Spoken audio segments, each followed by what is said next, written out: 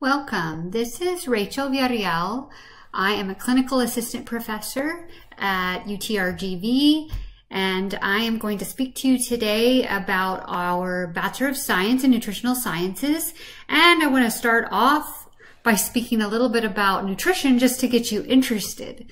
So, everything right now on our minds is staying healthy, staying active so that we can fight, diseases like COVID-19 and flu and of course, diabetes and hypertension and that type of thing.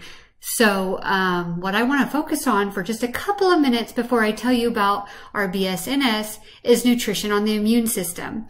So of course, it's completely essential for a healthy immune system to eat properly. You want good nutrition because it offers that protection against, invading illnesses. Also, no one food or supplement can just be, a magic pill to prevent illness, but a combination of a lot of different nutrients can be. So it's important to include an overall, healthy eating plan with a variety of things.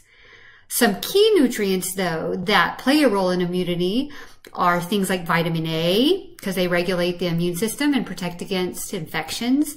Of course, our skin and tissue in our mouth and stomach and intestines, but also our respiratory system, which is really important right now. So things like sweet potatoes, carrots, broccoli, spinach, red bell peppers, think of those really bright colors. Things that are, orange and red. Are great. Also vitamin C, and I'm sure a lot of people know about vitamin C. Of course, it supports our immune system by stimulating our antibodies, but you can find this in things like citrus fruit, which in the Rio Grande Valley we have a lot of, oranges, grapefruits, tangerines, and of course, again, red bell peppers. There's those again, tomatoes, strawberries, and foods that are fortified. Another great nutrient is vitamin E. It works as an antioxidant, and there's a lot of fortified cereals that have vitamin E, but also things like sunflower seeds, almonds, hazelnuts, and peanut butter. A couple of other nutrients is zinc, or one other nutrient is zinc. It helps our immune system to properly work and also helps in wound healing. A lot of us get enough zinc because, it's in meat and poultry and seafood and milk.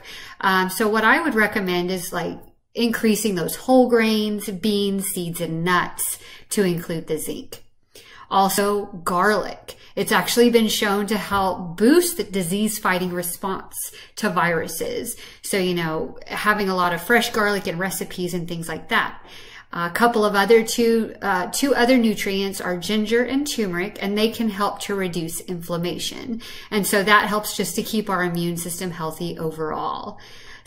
Couple of yummy recipes that I've made recently. Last night I made tandoori chicken, which has a lot of those good nutrients in there, specifically a lot of garlic, a lot of turmeric, and a lot of other spices. And of course you have your beans and your protein there too.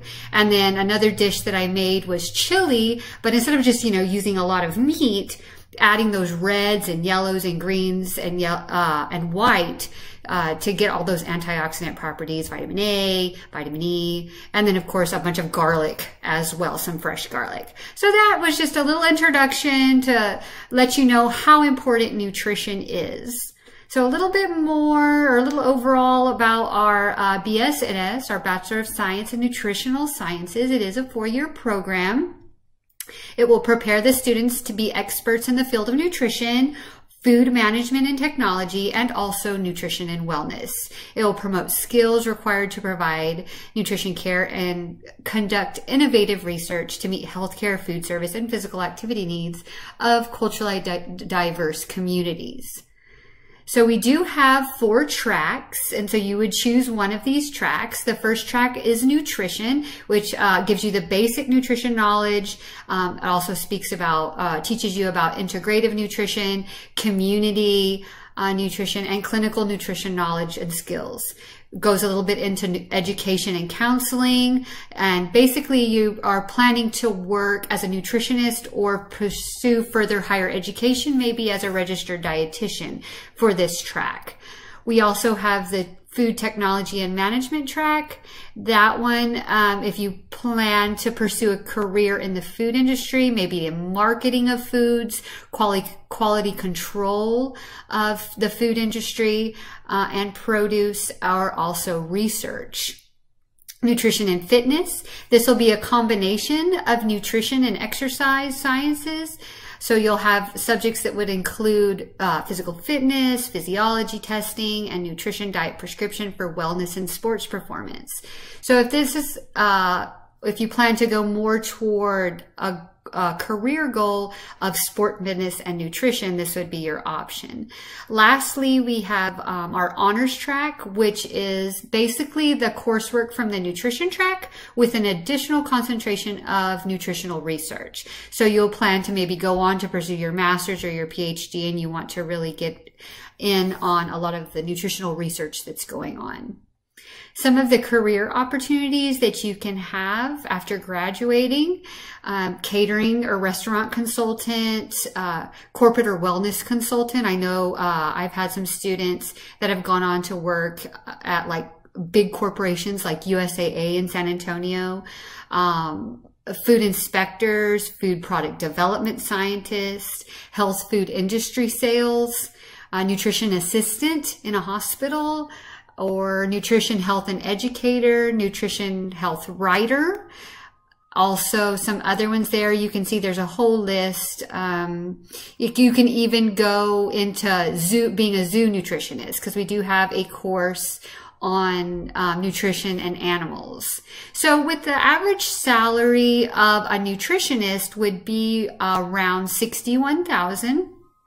Depending on what area you go into. So more, the higher end would be more toward the food service, being a manager, being a supervisor, that would be the higher end. And then, being toward the middle would be your WIC, your public health nutritionist, maybe working, for corporate wellness or as a health educator. So if you wanted to take your education further after having a BSNS, of course, you could go to graduate school, and that's where you could become a registered dietitian. So you have to go to an accredited, Ascend accredited program in order to sit for the registered dietitian examination. And with that, you could go into being licensed, and then you could work in a hospital. Also, other avenues, you could go into graduate school, being a food scientist, or just go into getting your master's or PhD in nutrition. Also, there's a lot of students that like this foundation of the BSNS going into medical school, PA, dental, or veterinary school, because it relies heavily on science. And then you have that great foundation to help your patients nutritionally, as well as with traditional medicine. So they really do well together. So the admissions process, we do have an application, and you can see that there is a website there that you can go to download the application so that you could fill it out. You do need a letter indicating your interest in joining and why. So we want to know, kind of the reasons you would like to join the BSNS. We need a copy of your transcripts if you do have any college level classes. You want to start off by doing your biologies and your chemistries and your math courses, because they're kind of the foundation of nutritional sciences. After you complete the application, then you want to send it to our program director, who is Dr. Banu, and it has her address there. So some tips for success in the program: stay focused. Look at what you need to take, because some courses rely on other courses. So you want to take food preparation before you take experimental foods. So you want to make sure you're following your degree plan. You want to make a plan for studying, because the coursework is rigorous. So you want to kind of plan out your semester so you know when your exams are, when your assignments are, and keep a calendar of those.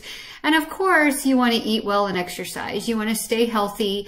so that your brain works right. You can have those test taking, all immune system very well kept.